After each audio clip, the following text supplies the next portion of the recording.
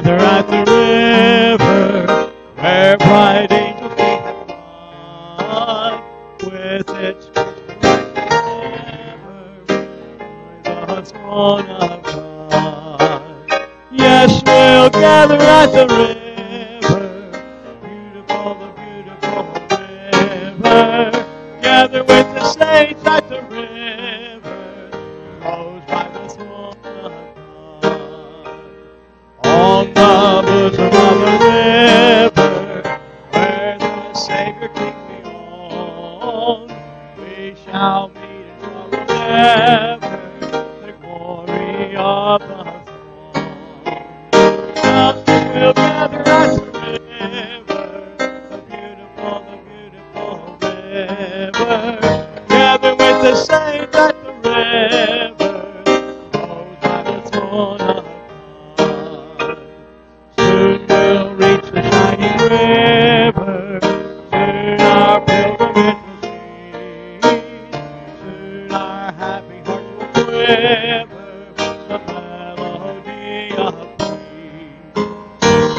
We'll gather at the river, the beautiful river,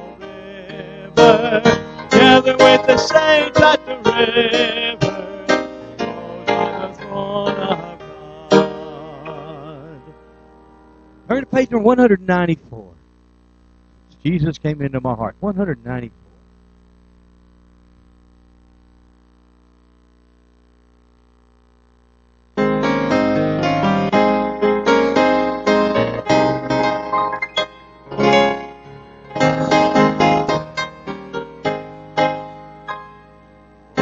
Wonderful change my life has been wrought since Jesus came into my heart. I have died my soul for which long I have since Jesus came into my heart. Since Jesus came into my heart. Since Jesus came into my heart. Joy o'er my soul, the sea billows roll, since Jesus into my heart.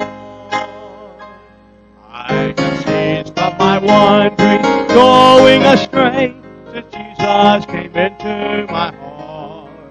And my sins which were many are all washed away, since Jesus came into my heart.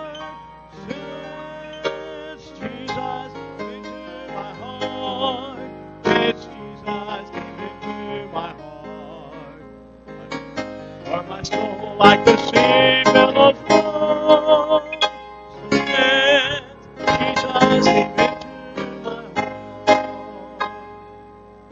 Oh, there to dwell, that city I know, since Jesus came into my heart. And I'm happy, so happy, as onward I go, since Jesus came into my heart. Since Jesus came into my heart. Since Jesus came into my heart. But the joy of my soul, the sweet billows flow. Since Jesus came into my heart. Amen. I promise to pray slower and talk slower and give you a break. Let's go to the Lord in prayer. Father, we thank you tonight, Lord, for your blessings. We thank you, Lord, for the goodness and mercy that you show to us each and every day. Lord, as we bow our heads and as we worship you this evening, Lord, I just pray that, Lord, our hearts would be knit in tune together with the Holy Spirit as he directs us tonight through the service. Heavenly Father, we, Lord, look to you for the peace, the comfort, the strength that comes only from thee.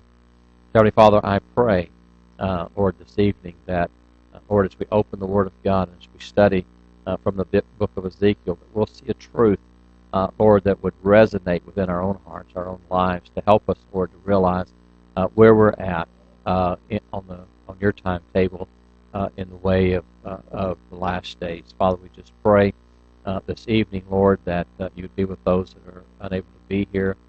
Lord, there's some that are ill, some that are traveling. Lord, we pray for mercy and grace for them that are traveling and they're ill.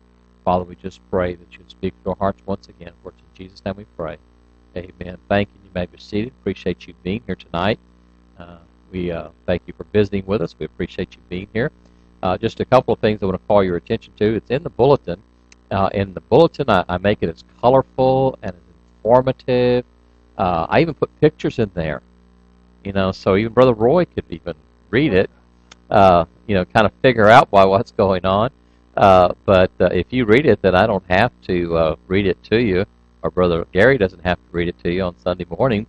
But a couple things. Number one, Mother's Day is coming up, and it's coming up very quickly. I just looked at the calendar this morning. Whoa, Mother's Day is upon us. So it's the first Sunday in September. Well, it's not quite that close. I didn't get my nap this afternoon. It's your fault. But the first Sunday of May, and looking forward to that. You begin to invite and folks to come and be here for you. I've got a number of adopted children that my wife and I have adopted. I think there's 12, 13, something like that, plus grandkids. Unfortunately, all of them go to church. I should say, fortunately, all of them go to church. Just not here, all of them. And anyway, but I've been inviting people to come to be here at the Mother's Day service. You ought to also. And if you invite them, they may come. And but don't get discouraged if they don't come. All right, because some people will tell you, absolutely, I will be there. And then when you see them in Walmart the next time, they'll duck behind the racks and hide from you and all of that, or they'll have this wonderful excuse about this emergency came up and we had to, there's a little song that says, excuses, excuses, you hear them every day. The devil, he'll provide them. From church, you'll stay away, right? So, well, the preacher talks too loud, or he talks too soft, or, he didn't shake my hand, whatever it is. But, there's always an excuse not to be here. But do invite folks to come. If you invite them and pray diligently that God would work in their heart to be here, we'll have more folks here than if we don't. And Mother's Day seems to be kind of one of those natural highs when, the kids want to go to church with Mama or Grandma, and we have a few of each of those here, so just be in your place. Also, on the 30th, we're having a senior carnival. Information is back on the back table. Miss Amanda will be back there to help you decipher all that's out there, but is to help Jason and his mother as far as helping with his graduation and all the plans and things that we do for graduation. And Jason will be graduating on the 14th from San Jacinto College North with his associate's degree, and then he will graduate on the 19th from our school with his high school diploma. So he's getting a 2-year associate's degree from college first, and then his high school diploma. But we've had, I think he's the third student that graduated from the program with honors, and so he's had to maintain his high school curriculum as well as his college curriculum. And I know I couldn't do it, but he's a very intelligent young man. So just help us out with that. Again, we'll need some help with booths and things like that as well. Financial help in some of the areas, and Miss Amanda has it all lined out there. You can sign up for whatever you want to. I'm not signing up for the dunking booth, but if you do, I will help. That's all I will say. I won't be in it, but I will definitely help you while you're in it. I don't know that we're having a dunking booth, but just there. Father's Day's coming up. Just continue to be faithful to what I'm trying to say. Everything that we do is geared for one purpose and one purpose only, and that's to win the lost for Christ. And so it's good. We had a young man here this morning that Brother Mark had invited. He said, "I told you I'd come," and he said, and I came. And he told me on the way out, he said, "I don't know if I'll be here tonight," he said, "but I'll do my best to be back on Wednesday night." And he said, "I will definitely be here next Sunday." So, just be faithful. If you're faithful, God is faithful.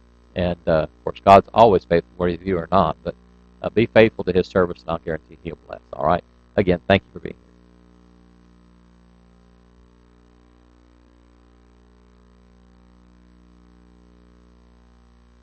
Turn to page number 413.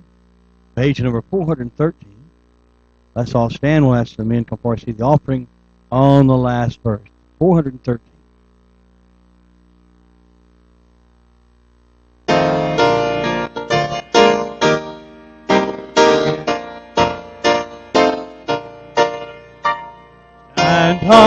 Stand up for Jesus, soldiers of the cross. Lift high His royal banner, must not suffer long. From victory unto victory, His army shall He lead. Every foe is vanquished, Christ is Lord indeed. Stand up for Jesus, trumpet call obey. For to the mighty conflict, this victorious day. Ye that are men now serve Him, against unnumbered foes. Courage rise with danger, strength to strength oppose. Stand up for Jesus, in His strength alone. The arm of flesh will fail you, dare not trust your own. Put on the gospel armor, watching unto prayer. Duty calls for danger, never wanting there.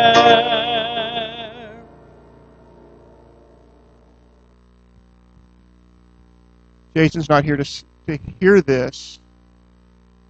I really wish he was, but I can't help thinking we're having a carnival for our seniors. He's the only senior. Does that mean he's going to clown college? That's...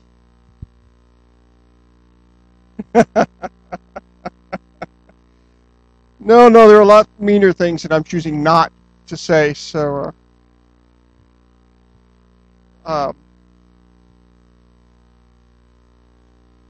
1 John 5:14.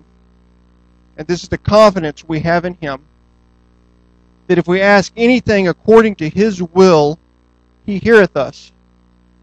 And if we know that He hears us, whatsoever we ask, we know that we have the petitions that we desire of Him. We talked about this last week. I just want to reiterate that if we ask anything according to His will, He hears us. The key part of that is according to His will. A lot of times we ask all kinds of stuff. We want all kinds of weird things. I was driving up here this afternoon. I passed by a car, I can't remember what kind of car it was. I knew it right before we walked down here. It was some big sedan, slow family car type thing. Had a big wing on the back. Something similar to that, right? So some big like a Cadillac or I think it was a Seville. Anyway, some big car, right? With a big spoiler running across the back, big wing. That guy did not need a wing on the back of that. There is no way that car is going to get fast enough to need a wing to hold down those rear tires. I'm sorry, it's not happening. There was no bulge in the hood where there's a blower on it. No, it's not happening. You know, we want things, all sorts of stuff. That guy really wanted a wing on his really slow, big car. He thinks he's cool. Okay, whatever. Just makes me laugh. But you know, we want a lot of things that kind of make God laugh. Right? What? Well, what? Why? The trick, of course, is to know His will and to pray in His will. And that's where one of my favorite verses in the Bible comes into play. First John. James, chapter 1, verse 5. If any of you lack wisdom, let him ask of God, who gives to all men liberally and upbraideth not.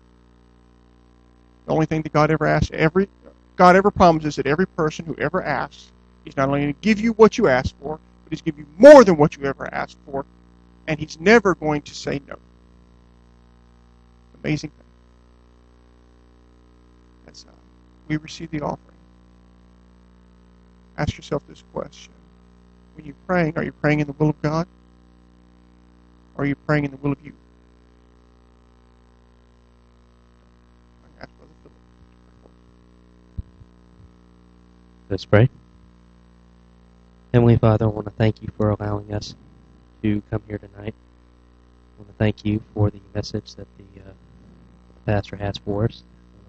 Thank you in advance for the offering we're about to take up. Please bless them all.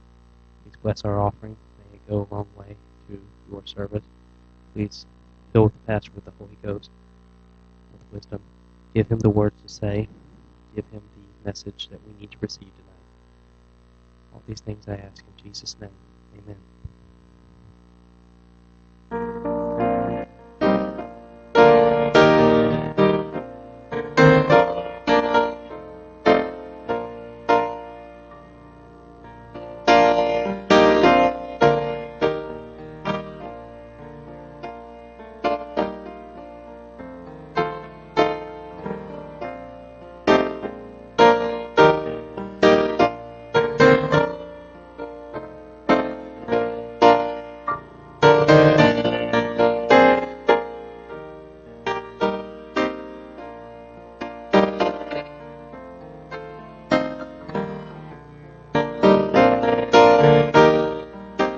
Alright, if you'll take your Bibles and turn to Ezekiel chapter number 11.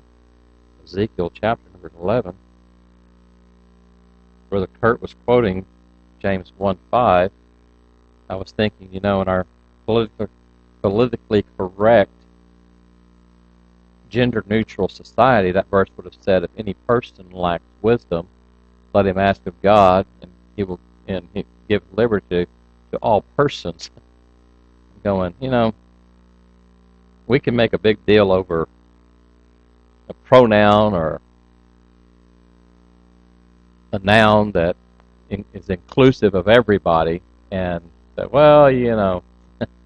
but honestly and truthfully, when we look at the Bible, the Word of God, it's very clear and very plain that the Word of God is for all people. It doesn't matter what ethnicity, it doesn't matter what gender, it doesn't matter anything. The Bible is for everybody, and it's for all ages. And it's kind of what I want us to see tonight. I'm going to speak tonight on the subject, the irony of a liberal's message. The irony of a liberal's message. Okay, an irony is when the outcome is different than expected. When working with my literature classes over the last few months, I don't know if they've ever gotten it yet, about irony in prose and irony in writing, and it comes up just about in every story we read, and it says, what's the irony of da da da, and if somebody will raise their hand and say, Mr. Lamb, what's an irony? The fact that you're asking me that question. So, anyway, and I put it that way because it's interesting. It can be one word or a phrase of words that suggests one thing and then becomes something else. Even though this may not be categorized as in the ironic sense, I see a pattern here that is worth noting. And I want you to, before I read the text, I want to call your attention to 4 names. In the Bible, names are very important. And because the name usually has some significance to the message that God has given us. And so, like Joshua is the same as what we would translate into in the Bible as Jesus. Okay, and so Moses was drawn out. That means, and he was literally drawn out of the water. So we see pictures this way. We see different messages in the Word, and I want to lay this foundation. There are 2 priests that are named in our text, as well as their fathers. And if you take notes, you might want to use the back of your bulletin from this morning if you don't already have it all written up to write this down. If you write in your Bible, my Bible looks like a road map. Sometimes I stumble over a word or two, and it's because sometimes because my contacts slip and I, like a big blur, kind of like my brain, or there's writing there and it's kind of run together. But you can write these in the margins of your Bible. But there's 4 names I want to call your attention to. The first name is Jaazaniah. Jaazaniah. Now, Jaazaniah, and it's in verse number, verse number 1, towards the end of verse number 1 in chapter 11. Jaazaniah is the son of Azur, A-Z-U-R. And then there's Pelatiah. He's the son of Benaiah. Okay? And the name Jaazaniah means God hears. God hears. The name Azur, his father, means God helps. God helps. Am I going too fast? Okay, those of you taking notes, I want you to get it right. Okay? I'll grade your notes after a while and turn it back to you, see how you did. All right, Pelatiah, his name is translated, the translation of the name, God delivers. God delivers. And his father's name was Benaiah, and his name equates to God builds. God builds. Now, notice, if we follow this pattern, God hears, God helps, God delivers, God builds. You see a pattern here? Okay, the way the names are listed in the text, if we just use the equivalent of the name, God hears, God helps, God delivers, and God builds. I think that is just an amazing picture right there. Because when we look at it from our standpoint as a child of God, we look at it that God hears and answers our prayers. God helps us in our times of need. God delivers us, and God builds us. And so, as we're looking at it this way, as we're looking at it in the prophetic sense here that God has given it to us, let's read verses 1, 2, and 3. We're going to use the entire chapter if I get to it, but I want to look at it this way because there's another statement here in verse number 1 that I want you to really focus in on that I'm going to talk about also before we get into the message. Notice verse number 1. Moreover, the Spirit lifted me up and brought me unto the east gate of the Lord's house, which looketh eastward, and behold, at the door of the gate 25 men, among whom I saw Jaazaniah, the son of Azur, and Pelatiah, the son of Benaiah, princes of the people. Then said he unto me, Son of man, these are the men that devise mischief, and give wicked counsel in this city, which say, It is not near, let us build houses. This city is the cauldron, and we be the flesh. I'm going to stop right there. Let's pray. Father, as we bow before you this evening, Lord, if we can take the approach of a number of Bible scholars and theologians and preachers of our day and time and say that the Old Testament is irrelevant to today, that we shouldn't go back into the Old Testament and pull out truths, but Lord, I'm of the opinion and of the belief that Lord, the Lord Jesus Christ himself pulled Scripture from the Old Testament and authenticated it in the New Testament in his teachings and his preaching. The Holy Spirit pulled those same texts from the Old Testament and brought them into the writings of Peter and Paul and Jude and James. And Lord, as we look at the Word of God, Lord, we don't want to discount any portion because it's all important and germane to the truth that we learn. Lord, help us tonight to see a picture and a pattern of what you're trying to show us in the Word of God tonight. Father, use me by the Holy Spirit's power to bring the message that would speak to our hearts. For it's in Jesus' name we pray. Amen. Now, as we look at this and we look at these names, there's a phrase at the very last phrase of verse number 1 says, "Princes of the people." Now, there's 25 priests, and you would expect that if you are looking at this and it list says there's 25 of these priests, that you would probably consider that they would list the names, since they listed 2 of them.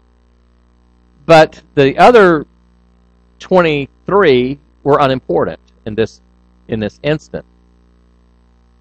The phraseology that is there, we talked about Jaazaniah, Nazir, and Pelatiah, and Benaiah, but it says princes of the priest. You can write this down, you don't have to turn there, but these 25 are referred to in several different ways. Isaiah, in Isaiah 43:28, calls them the princes of the sanctuary. The princes of the sanctuary. They had the responsibility of the order of service. They took care of the laying out of the sacrifices, of taking care of the daily ministration of the temple of God. And so Isaiah refers to them as the princes of the sanctuary. In 2 Chronicles chapter 36, verse number 14, they are called the chief of the priests, the chiefs of the priests. However, Ezekiel refers to them as the princes of the people. I got to thinking about that and thinking, now why is it that they're referred to as the princes of the people? And then it popped in my head in Revelation chapter 3 and verse number 14. Revelation chapter 3 and verse number 14, let me lay a foundation for you. Chapters 2 and 3 are the letters that Jesus wrote to the 7 churches of Asia Minor. And he addresses himself to the church of Ephesus, to the church of Sardis, to the church of Philadelphia, to the church of Thyatira, and it's all referred to as the church of. The very last church that is written about is not the church of Laodicea. It's the church of the Laodiceans. You see the difference? This is the church of Ephesus. This is the church of Smyrna. This is the church of Sardis. This is the church of Thyatira. This is the church of Philadelphia. This is the church of the Laodiceans. You see, when you put the Ians on there, it says it's talking about the people. This is the people's church. And in the last days, Jesus was saying, these are all churches that were active during the time that John the Revelator wrote the book of Revelation under the inspiration of the Holy Spirit of God. And as he's writing to these 7 churches, these 7 churches are active churches in that day and time. But they are also historically churches that are prevalent in our churches today. We have the church. We have the revived church. We have the church of brotherly love. We have, the church that's lost its first love. We have these different churches, and we see a smattering, a picture of each one of these churches in the different churches that we are associated with in our day and time. That last church, the last church that will be in existence before the coming of our Lord and Savior, before the rapture of the church, will be the church of the Laodiceans. It will be the church of the people. And so if you look at it from Ezekiel's standpoint, we will say that they are the princes of the people. It's the people that they're associating themselves with. And so rather than elevating themselves up, they are becoming like the people, and they are becoming part of the problem, literally. In our day and time, we're smart enough to look, and I said the other day, it's not that we're Baptists and all Baptists are going to be in heaven, and nobody else is going to get there. I hate to shock you, but there will be a few Methodists in heaven. My grandmother, I know, will be there. I mean, there'll be a few Presbyterians in heaven. There'll probably be a few Pentecostals in heaven. And a few Church of Christ. A few Catholics. And I use the terminology few, but you understand. People from all denominations will be there. We might be shocked to find that who's not there.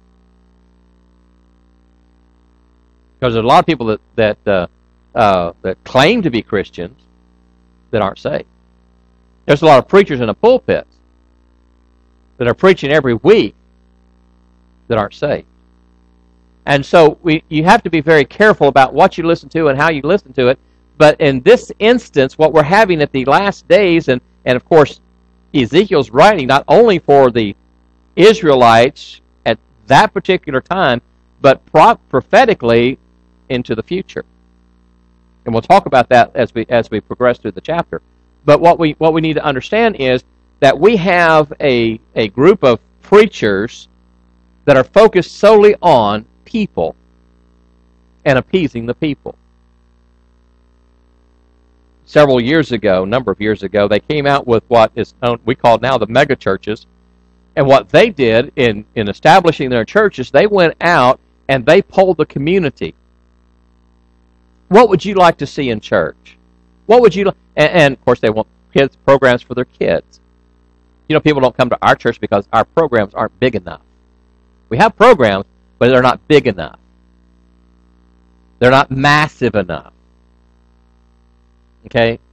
The kids that come love our programs.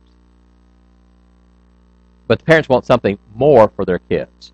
They want the lock-ins, they want the gymnasium, they want the, all that kind of stuff. And so it's focused. And so what they did is they built buildings for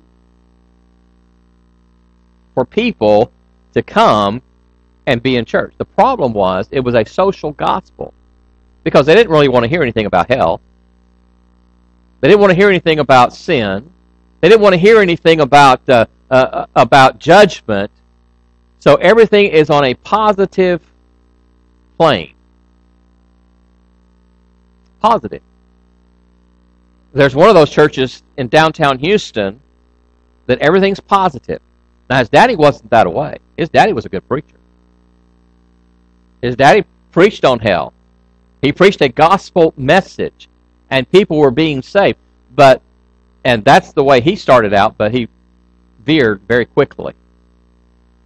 And now he claims to have over 40,000 members, one of the largest churches in the world. Honestly and truthfully, if what he's preaching to those people and they're believing that, there's a lot of people in that church that are unsaved. See, the sad thing is, you've got to have a negative once in a while. If you don't believe me, go out into your car after church, start it up, and take the positive cable off your vehicle. You'll drive all the way home.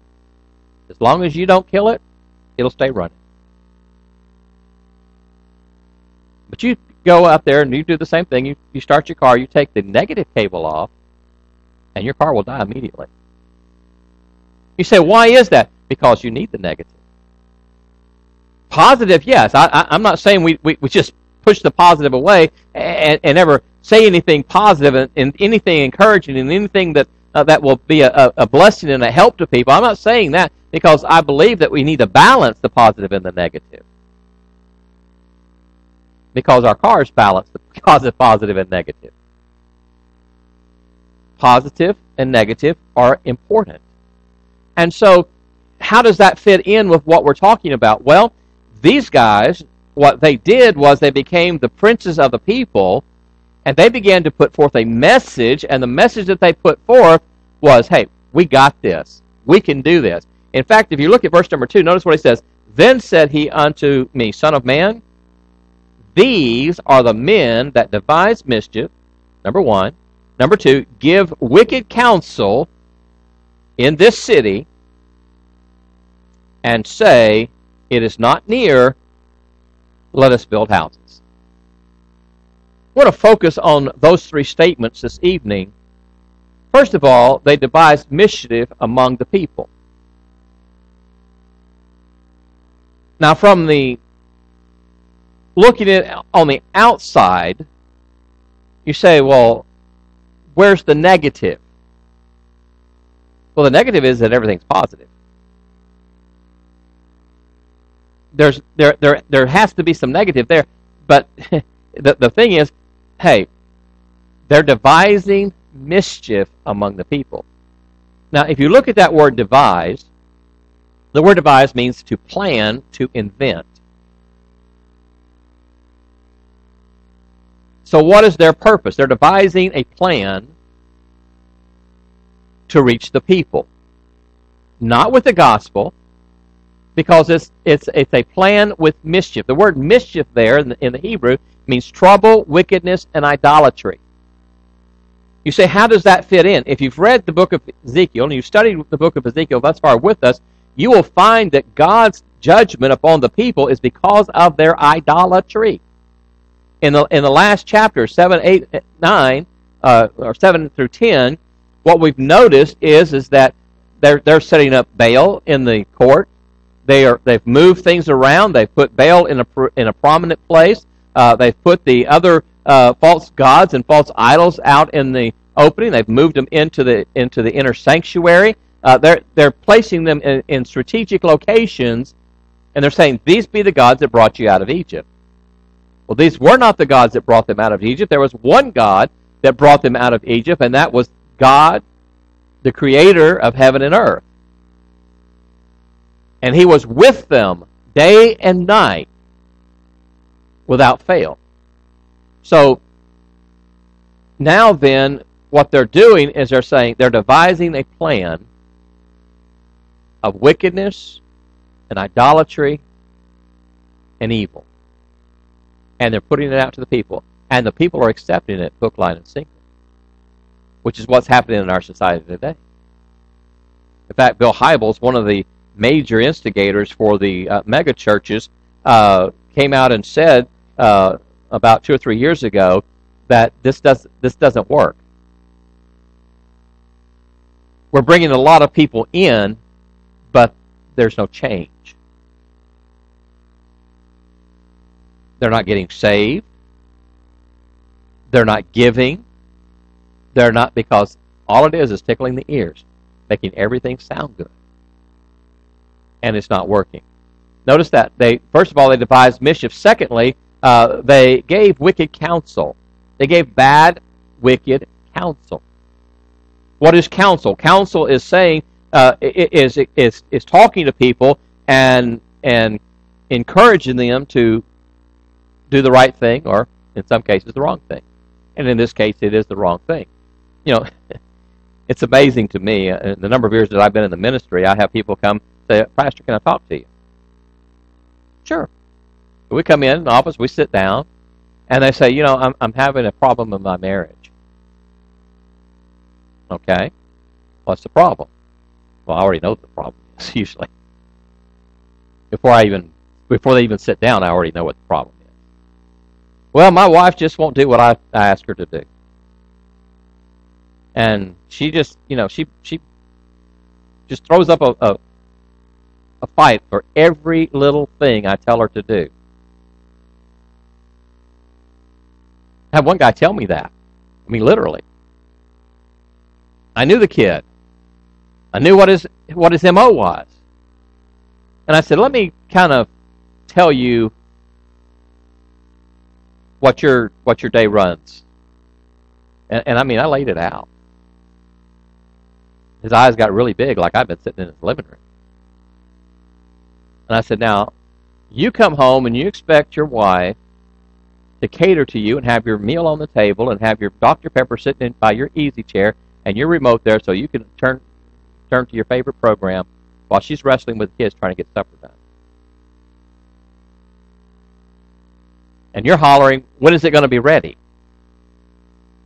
And then you get finished eating and you get up from the table and you go back to your easy chair and you turn your program on that you want to watch, and she's trying to clean the kitchen. She's trying to wrestle 3 kids, get them bathed, get them ready for bed, and get them in bed so that the two of you can have your time together in the evening time. I said, she's exhausted. I said, when was the last time you came home and said, honey, you just go ahead and I'll go get the kids bathed and ready for bed. Or you go ahead and do that. I'll clean the table and put the dishes in the dishwasher. Or I'll. When was the last time you? Oh, no, I don't do that. That's women's work. There's the problem. All right there. You expect her to perform, but you don't expect to help her perform. You see, now, fortunately, the kid accepted my counsel. It saved his marriage. But there's a lot of people that will listen and just walk right out the door. It goes in one ear and out the other. I'm counseling with somebody right now. They're making a major mistake. And I'm sitting across the table from him, and I'm said, this is a red flag, this is a red flag, this is a red flag, this is a red flag. Folks, if you see or hear that there's a red flag, stop, turn around, and go the opposite direction. Because if you ignore God's red flags, I will guarantee you, you're headed for trouble. You're headed for danger. That's why the red flags are there. And I said, this is a red flag. This is a red flag. I had a list of them. Well, but you don't understand, preacher.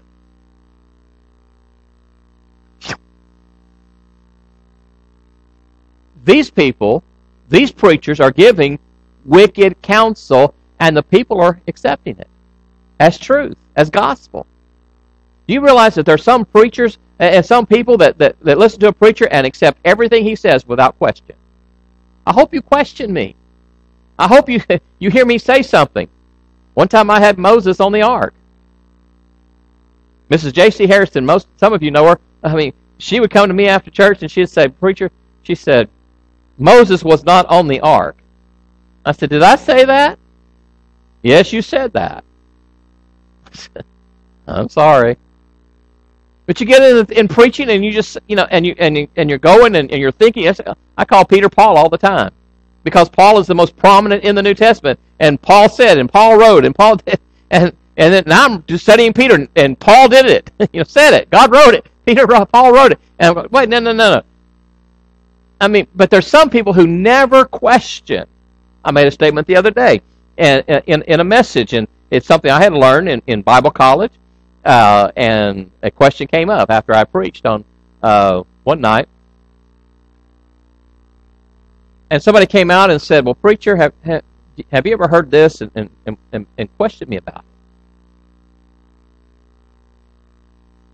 So I had to go back to the study and study.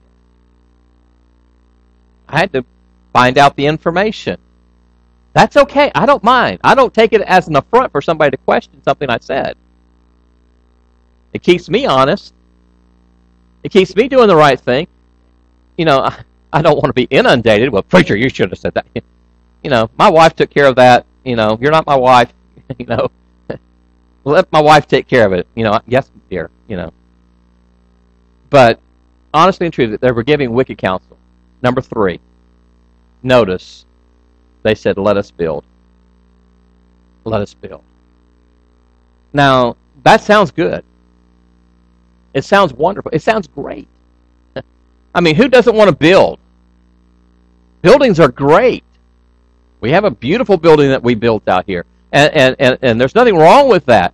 But the problem is that God said, this is not going to work. Because of your wickedness, because of your sin, because of your idolatry, I'm going to judge you. Not just Judah, but Israel, the whole lot of y'all. All of you Israelites. From Jacob all the way through to the last of the sons, Joseph. I'm going to judge all the tribes of Israel because of your idolatry, because of your wickedness, because of your sin. And you're going to go into captivity under what Jeremiah preached in 2 Chronicles, chapter 36, I believe it is. And all of these things. He said, you're going into captivity. But the princes of the people, Jaazaniah and Pelatiah, said, no, it's time to build. It's time to grow up. It's time to get things going here. That's interesting. Because when you look at the names, God hears.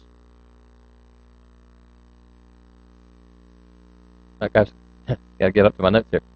God hears, God helps, God delivers, God builds. So it sounds good. The message is great. Hey, we need to build. We're not. In fact, they said Israel's the cauldron and we're the flesh. We are the cohesive group that's going to build this city back to where it was. But they weren't willing to turn from their idolatry. They were not willing to turn from their wickedness. They were not willing to turn from what they were doing, from their sin. They just want to keep doing everything and get God's blessings from it. And their names suggest that. Well, God hears, God helps, God delivers, God... Hey, look at these 4 names right here. We're God's men for the project. So what does God have to say about that? Well, let's look in verse number 3. Or verse number 4. Therefore prophesy against them. Prophesy, O Son of Man. And the Spirit of the Lord fell upon me, and said unto me, Speak thus, saith the Lord, Thus have ye said, O house of Israel, for I know the things that come into your mind, every one of them. Ye have multiplied your slain in the city, and ye have filled the streets thereof with the slain. Therefore thus saith the Lord God, Your slain, whom ye have laid in the midst of it, they are the flesh, and this city is the cauldron. But I will bring you forth out of the midst of it. God says, look, you're saying that the city is the cauldron, and we're the flesh. We're the ones that fill the pot. We're the ones that are going to do something. God says, no. The city is a cauldron, you're right. But the flesh are the slain that are being killed because of your wickedness, because of your sin, because of your idolatry. But I will pull you out of that. With God, there's always mercy. God pulled a remnant out. God saved a remnant to say, hey, even in Elijah's day, after Elijah had that great victory with the prophets of Baal, and then Jezebel sent a message and said, I'm going to kill you just like you killed my prophets, and he turned tail and ran. He's up there in the mountain, and I'm all left alone. There's nobody but me. I'm the only one here. Just well, go ahead and kill me. If he wanted to die, Jezebel would have accommodated. He didn't have to run. And God said, Elijah, lift up your eyes and look to the hills. I have 7,000 prophets that have not bowed the knee. Obadiah was taking care of them, feeding them, taking care of them under God's direction. He said, you're not alone in this. You see, God has His remnant. Even in Romans chapter number 11, or chapter number 10, I believe it is, Paul says, my heart's desire and prayer for Israel is that they might be saved. And he speaks about a remnant of people that are still there that are going to receive the message of the Word of God and come to know Jesus as Savior and Lord of their lives. There is still a remnant of Israelites that God is going to bring forth in victorious success and salvation and preaching of the truth of the Word of God in these last days. You continue the message and notice what he says in verse number 8. Ye have feared the sword, and I will bring the sword upon you, saith the Lord God. And I will bring you out of the midst thereof, and deliver you into the hands of strangers, and will execute judgment among you. Ye shall fall by the sword. I will judge you in the border of Israel, and ye shall know that I am the Lord. This city shall not be your cauldron, neither shall be the flesh in the midst thereof, but I will judge you in the border of Israel. And again, ye shall know that I am the Lord. For ye have not walked in my statutes, neither executed my judgments, but have done after the manners of the heathen that are round about you.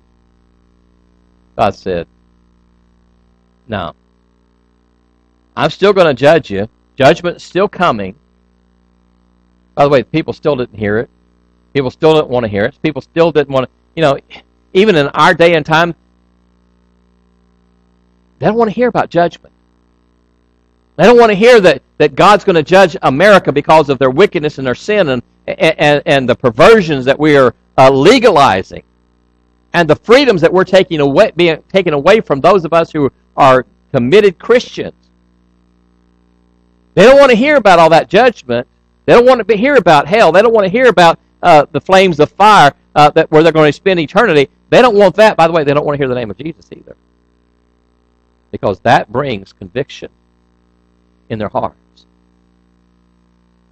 Notice the next verse, 13.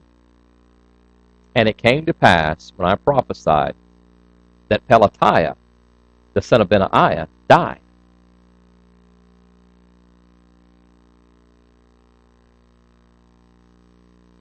Did that just sink in? Did that sink in? Let me read that again. It says, and it came to pass when I prophesied that Pelatiah, the son of Benaiah, died. Who is Pelatiah? Who is Benaiah? God delivers, God builds. Died. Isn't it interesting that Benaiah didn't die? God hears, God helps. Because God is always here to hear. He's waiting. In fact, in 2 Chronicles 7:14, if my people which are called by my name will humble themselves and pray and seek my face and turn from their wicked ways, then will I hear from heaven, will forgive their sins and heal their land. Verse number 15, we never quote, says, now mine eyes are open and my ears are attent unto the prayer that is made in this place. Hey, if you want revival, if you want a change of heart, if you want a change of direction, if you want God to bless you, then this is the formula to do it. My people, which are called by name, will humble themselves and pray and seek my face and turn from their wicked ways. Then I will act. Then I will forgive their sin and heal their land. But he's not going to forgive their sin and heal their land until the other four parts are done. You see, in our churches today, we're saying, oh, well, God's obligated to hear us. God's obligated to deliver us. God's obligated. God's not obligated to anything. God has a formula by which he is going to act. In computer programming, they call it the if-then clause. If this happens, then this is going to happen. When I worked for Foley's, we had a computer, TI 40 something 9A. I can't remember what it was. 4498. And you could program it to talk. Now it had a processor, but it didn't have a internal memory. You used a cassette tape. Am I dating myself? And you saved everything to a cassette tape. And you wrote this program, and literally, as basic as I was, I had taken programming courses. I wrote this program, and I made it, do this. And it says, now, if this happens, then this. If A happens, go to B. If B happens, go to C. It's called the if-then clause. And God has the if-then clause. If you will do these four things, I will do this. Now I'm waiting for you to respond. Where's the response? You see, God doesn't respond until we respond. Until we act upon what his word is. And so they were not willing to act. They were not willing to do what God told them to do, and they knew exactly what God wanted them to do, but they weren't willing. Like most people today. And so, when we come down to it, the irony is in the name. Pelatiah died. saying God is not going to deliver, and God is not going to build. He's still going to hear. He's still going to help, but he's not going to deliver and build. And yet, when we follow the next few verses here, notice if you will, verse 14. Again, the word of the Lord came unto me, saying, Son of man, thy brethren, even thy brethren, the men of thy kin, in all the houses of Israel, holy, are they unto whom the inhabitants of Jerusalem have said, Get you far from the Lord. Unto us is this land given in possession. That's an interesting statement. Get you far from the Lord? Shouldn't it be get close to the Lord? God gave us this land. God gave us what we have. Let's get closer to Him. Let's see what God will do. Let's see if God will bless us. But no, let's get away from the Lord. See, our society says nobody wants to believe in God until you have a natural disaster. In fact, our insurance companies call it what is it? An act of God. Hurricanes are an act of God. Earthquakes are an act of God. Why is it an act of God if you don't believe in a God? Why is it an act of God? Well, people. Why is all of this violence in schools? How come God lets all this violence? Why does He let all these students die at the hands of other students? Why does God allow that? Well, you don't even believe in God. You've kicked Him out of your school. He's not allowed in the school. How do you expect Him to protect the children in the school? But we want to blame God. My marriage fails, it's God's fault. Well, it's your own stinking selfishness the reason your marriage failed. You see, we always want to blame God for everything, and God is not at fault. God has said, if you will do this, I will do this, but you're going to have to do it my way. I'm a God of righteousness. I cannot sin. I will not sin. I will not lower myself to your standards. You have to come up to my standards. One of the major problems in education in the United States is that we've lowered the standards so far to bring those who are so low up so that we can report all these great numbers. But it's nothing but a lie. It's nothing but a lie. Why is it that the Asian schools, China and Japan, their kids are brilliant. I'm not saying our kids aren't brilliant, but I'm saying we just keep watering it down. We keep lowering the standard. Our churches are doing the same. We just keep lowering the standards, because we want to get more people in. It's not getting more people in unless you're one of these mega churches that is going to cater to come as you are, leave as you came. No change. I've tried to get my neighbor across the street from me. She has 4 boys. I've tried to get them to come, let them come to church, to our youth program. They don't go anywhere. Oh, no, we have our church. And one time a year, they go to their church. They have a lock-in. They bring their Xboxes and their whatever other boxes they have, and they sit there all night and play games.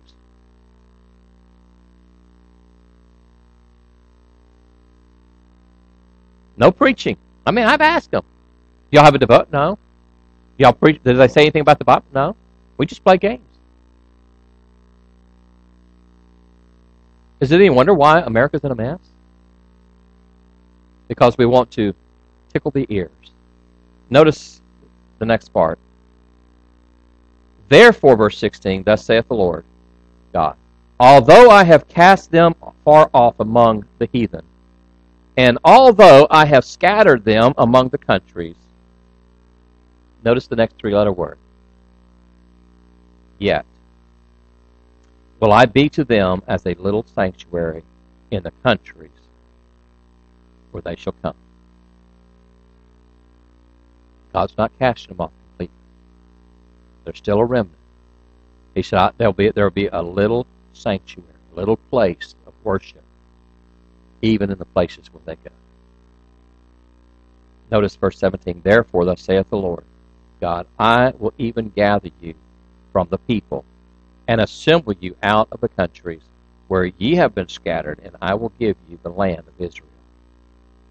And they shall come thither, and they shall take away all the detestable things thereof, and all the abominations thereof from thence. And I will give them one heart, and I will put a new spirit within you, and I will take the stony heart out of their flesh, and will give them an heart of flesh, that they may walk in my statutes and keep my ordinances and do them. And they shall be my people, and I will be their God. But as for them whose heart walketh after the heart of their detestable things, and their abominations, I will recompense their way upon their own heads, saith the Lord God. The next verse we read last week, the glory of God is removed from this point until chapter 43. They're left to themselves. Verse 24, afterwards the Spirit took me up and brought me in a vision by the Spirit of God into Chaldea, to them of the captivity. So the vision that I had seen went up from me. Then I spake unto them of the captivity all the things that the Lord had showed me. He said, God left, God's glory went up, I went back to Chaldea by the river Kibar, and I sat down, and I told them exactly what God said. You see, the problem with telling people what God said is that some will do it. Most won't. Most will heed the warning. Most won't. Years ago, and I'm dating myself again, you used to drive down the road and you passed a police officer coming, they were running radar in the opposite direction. And so you passed them, and then you started flashing your lights down the road to warn them. Anybody do that? You get caught doing that, you get a ticket. Giving them warning. And some of those guys, they'll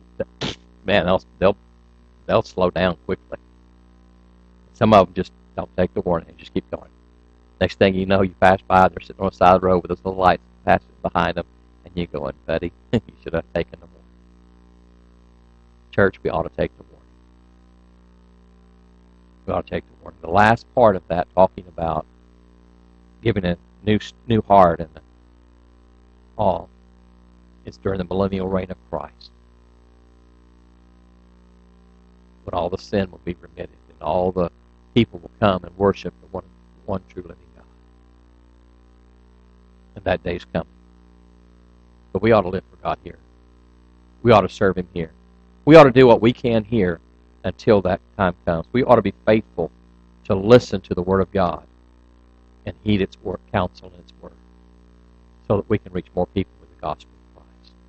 May we stand for prayer. Father, we thank you tonight for your blessings. We thank you, Lord, for the truth of the Word of God. Lord, it seems like that each week as we study through the book of Ezekiel, it just gets more bleak and more bleak and more bleak. But even in the bleakness and in the words of caution, the words of judgment, God puts a little gem there that says, look, I'm not going to cast you all off. There's going to be a remnant. There's going to be people that are still going to serve you, serve God, and do the right thing and follow the right path. Lord, I pray that we would be those that would follow that direction in our lives, and that we would serve you and honor you with our lives. Father, there's someone here tonight that doesn't know Jesus Christ as Lord and Savior of their life. I pray, Lord, they would come and trust Him tonight. Lord, there's somebody this evening that needs to come to an old-fashioned altar and do business with you. Lord, I pray that you use this time. In Jesus' name we pray. With our heads bowed, our eyes closed, Brother Gary will play the invitation song. God deals with your heart. You come.